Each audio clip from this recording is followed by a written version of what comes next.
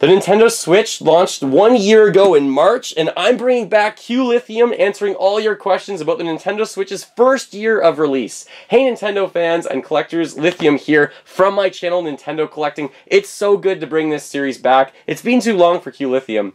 If you have any questions for me for a future episode, just comment below. My next video is actually still going to be with the Nintendo Switch. I got so many questions from you when I threw out the question on Twitter and on Instagram, so thank you so much. This time around, I'm going to answer 8 to 10 questions about the first year of the Nintendo Switch's launch, and next episode, I'm going to do the next year of the Nintendo Switch. So I'm really excited for both of these. Thanks so much if anyone asked a question. So first of all, let's just get right to it. This is an Instagram question, and this question comes from DeBoss5379. What was your favorite moment of the first year of Switch? Wow, so there were so many great moments in gaming on the Nintendo Switch in the first year. First of all, just getting the system and having it in my hands for the first time was really exceptional. I loved holding this in my hands and just seeing this is really going to work. Nintendo has a really good concept on their hands. However, I think a lot of people will agree with me. My favorite moment on the Switch is Zelda Breath of the Wild. When you first gain control access to Link, I guess, and you walk out of the cave and it's really early in the game, and then it gives the pan shot of the entire world. It was breathtaking. I was blown away. It really showed me how vast this game is, and you can really truly go anywhere in this game. If you haven't played Breath of the Wild, whether you own a Switch or a Wii U, you should definitely get it. I would highly recommend it. This is one of the best gaming experiences I've had my entire life. That's my best moment. I can never recapture that kind of. It's like playing Super Mario 64, Mario in 3D for the first time. Zelda Breath of the Wild, and the first time playing it on the Switch, you can take it on the go, you can play it at home, vast open world concept game. I was blown away. I love that.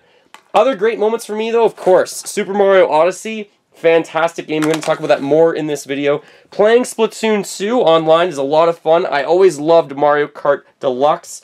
I also just got Skyrim, which is a game I've never played before. ARMS is truly a fantastic fighting game. Xenoblade Chronicles 2 is an insanely large world as well, with so many enemies and so well made. And then Fire Emblem Warriors. So if you're wondering, this is my Switch collection so far. There's some glaring omissions, but so many good experiences can be had on this system, and there's all the DLC and different games basically that you can download. So I really do enjoy playing this system, but Breath of the Wild, that wins for me. You can also comment below, what's your favorite moment on the Nintendo Switch in the first year? Alright, let's get some more questions.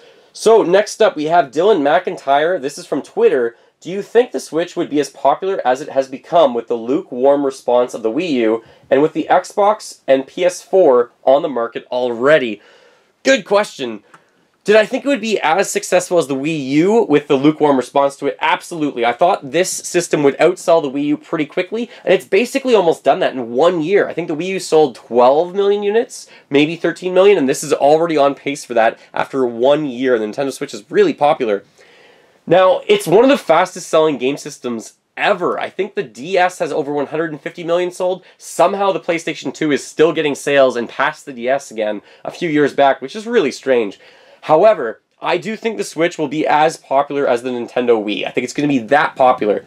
In terms of the Xbox and the PlayStation, those are both kind of competing more with each other, and Nintendo's fine to let them go off on the side and battle themselves out and do their own thing. So even though the PS Vita and the PlayStation can kind of moderately interact, it's nothing like on this scale. So I think this, being home console, being on the go, I guess, as well, them combined is a really good idea. When I was talking about my NX or Next system projections for Nintendo or predictions, I did think that Nintendo would do just this. Come out with a system that's both and it's a hybrid. And I do think the 3DS will slowly be weaned off this year, and this will be the focus for all games. But I want to talk about that next video for the next Q Lithium entry, I guess.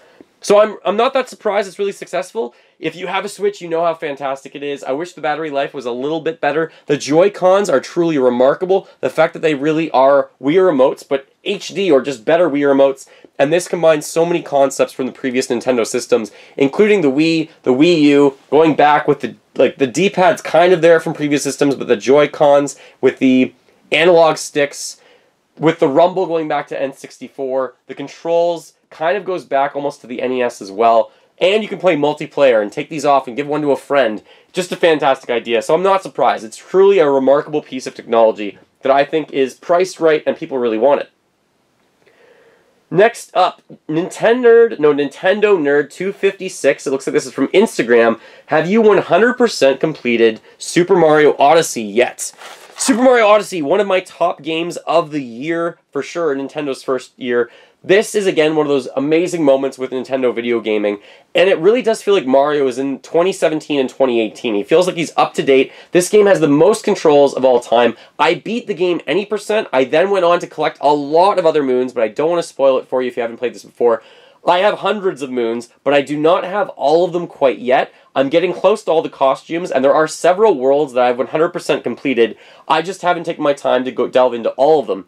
Now, there are two reasons for that. Number one, the game is huge, and I really want to take my time playing through this game and really enjoying all the different areas. So I really just want to go at my own pace. But number two, I've just been so busy in my life with work and with coaching and volunteer work and everything like that. So I haven't played this game enough. No excuses. I will definitely 100% beat this game. By the time summer rolls around, I just need to make sure I play that game more and more.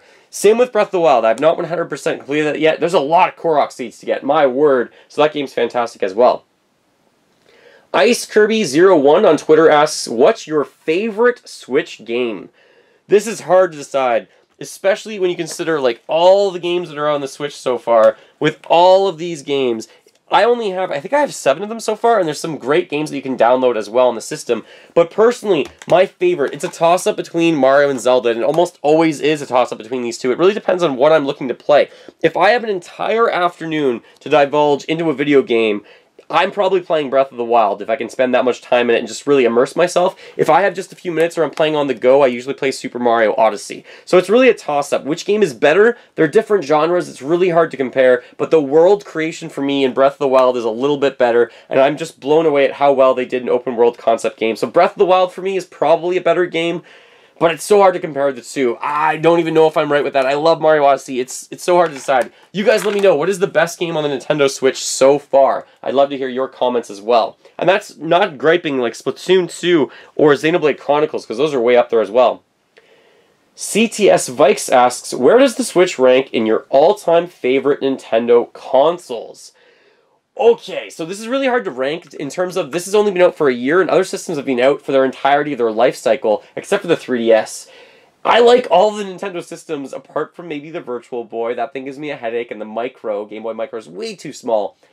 So my number one system, if you know me and my channel, is almost always Nintendo 64. There's the Watermelon Red, we got the Jungle Green back there as well. I love the N64. It was the first system that I bought with my own money for Nintendo.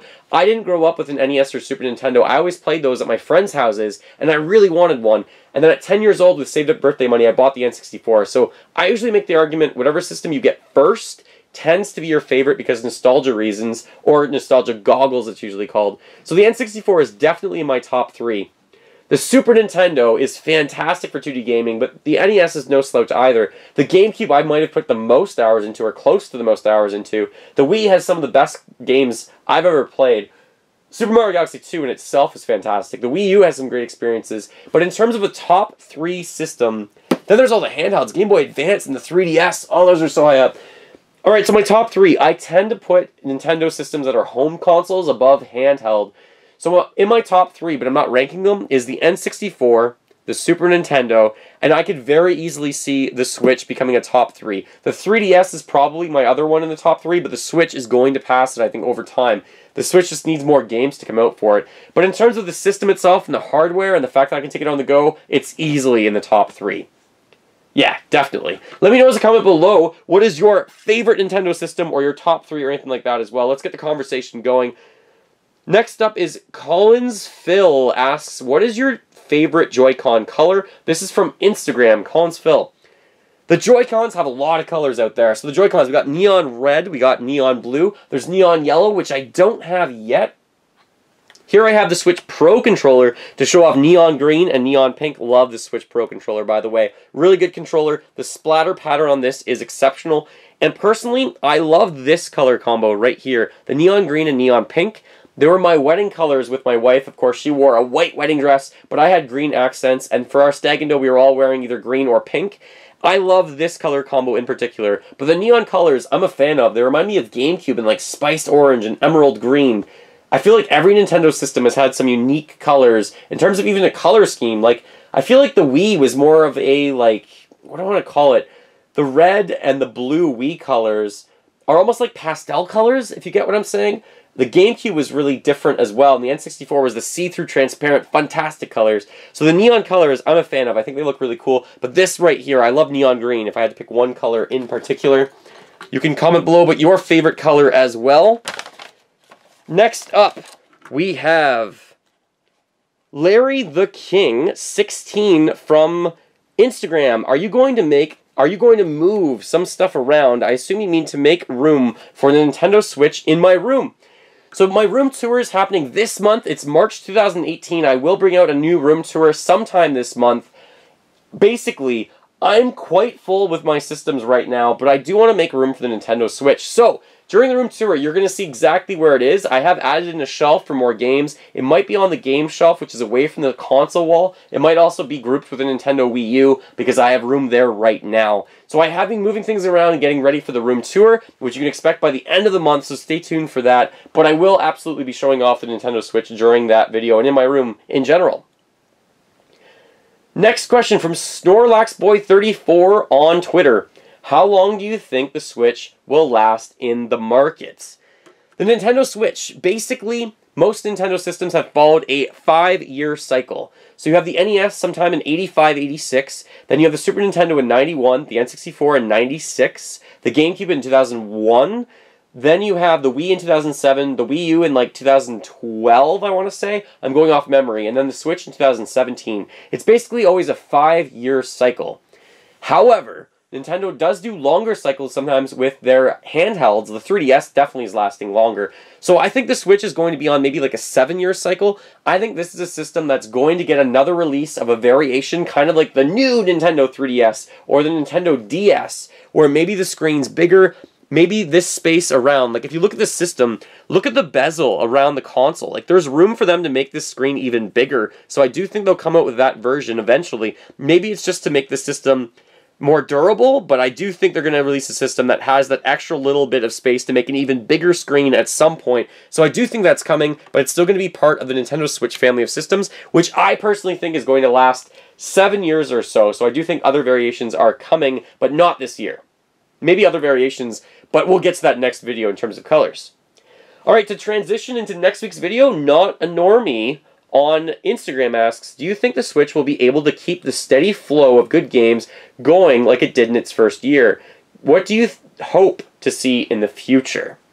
Now, I'm going to save most of that question for next week's video. I think the steady flow of games like Mario, Zelda, Splatoon, Mario Kart, Fire Emblem Warriors, Xenoblade Chronicles 2, even Mario Rabbids in the Mushroom Kingdom is fantastic, and I don't even have that game yet.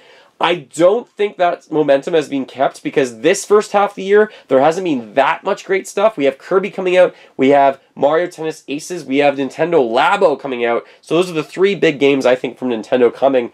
I think E3 this year is going to have a ton of stuff, but I want to save all those ideas for next question, Lithium. So if you do have a question for me, make sure you put the Q Lithium below, and please start up the conversation. You can talk about your favorite system for Nintendo, you can talk about your favorite neon color, or the best game on the Nintendo Switch in 2017 for the first year, all the way up until March 2018.